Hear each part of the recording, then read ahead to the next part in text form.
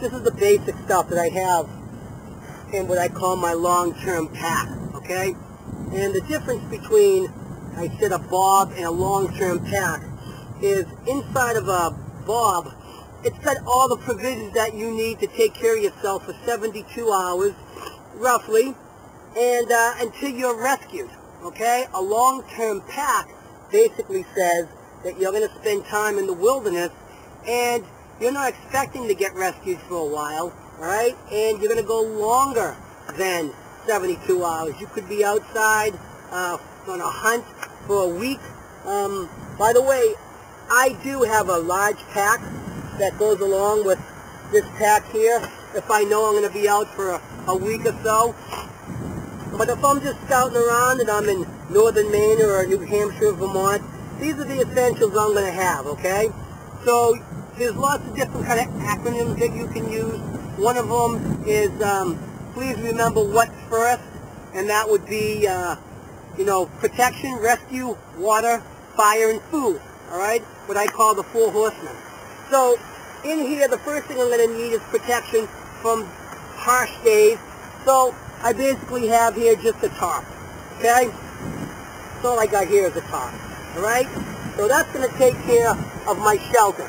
I can also make debris huts, snow caves, that type of thing. There's also natural shelter, but this is basically it, okay? Other than my EDC that I have on my side here, I'll also carry, besides this lighter here, I'll have this other fire starting device that I use a lot. Okay, you guys see this? It's basically going to send off some sparks. If I can get it go here, there you go. Okay, and that's just for fire. We're going to need fire to make different elements, tools. I just have some dryer lint in here, and I have some cotton balls. Okay, so that takes care of shelter and fire. I have a few different ways to make fire. The more you know about fire, whether it be friction fire, percussion fire, combustion fire, the better off you're going to be if something doesn't work. As far as water is concerned, I have a way to boil water with this cup here. I have a way to carry water with this canteen here. And I have a water purification tube here, all right? That basically is just charcoal and such. It's a military version. And I have some water purification tablets. Okay, so that's taking care of my water situation right there. Okay, guys?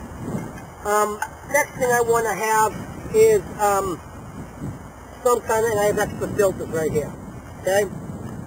Something else I want to make sure I can do is be able to signal if I need help. I always have a red bandana. I have a small signal mirror here, and I have a small flashlight, okay, just to get me through, right? People always say, remember the rule of 3, guys.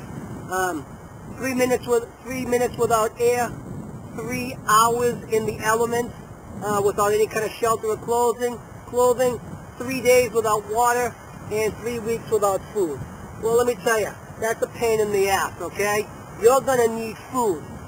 I'm up here in Northeast America, and there's lots of water sources. As long as I can gather it and filter it and boil it, there's water everywhere.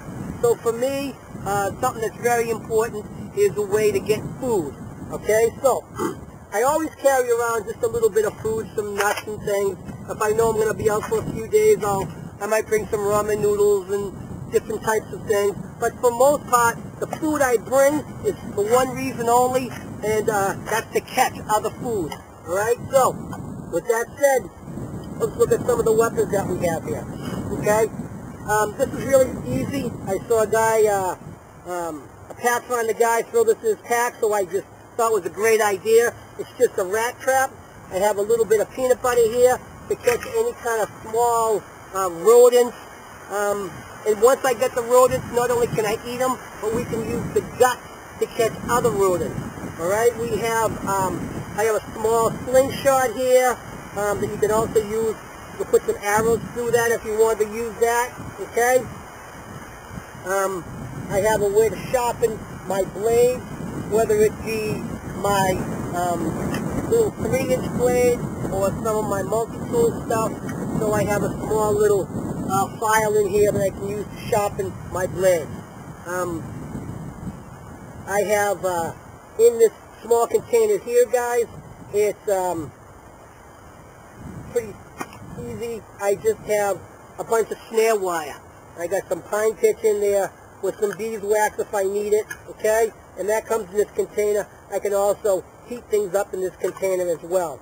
So now I have snares, okay? So we have a rat trap, we have snares, we have a slingshot that I can shoot not only stones with, but arrows with, okay? And I have plenty of paracord right here in case I want to set up some kind of spring snares or deadfalls, figure 4 deadfalls. So between what I have here, I have a pretty good source of ways to acquire food, okay? I have a way to cook food here and here, boiling water. We have ways to signal. As far as navigation is concerned, guys, I just have this small Kamanga military compass that I use, okay? What I have here, guys, is just somewhat of a homemade fishing kit, all right? We open it up. I have bobber's lures, and this is the fishing line wrapped around the side here. So this is another source of getting food. Once we have fish, we got the guts. We got the guts of animals. So we can get some bigger animals like raccoon and possum and such of that kind of caliber. Okay, guys?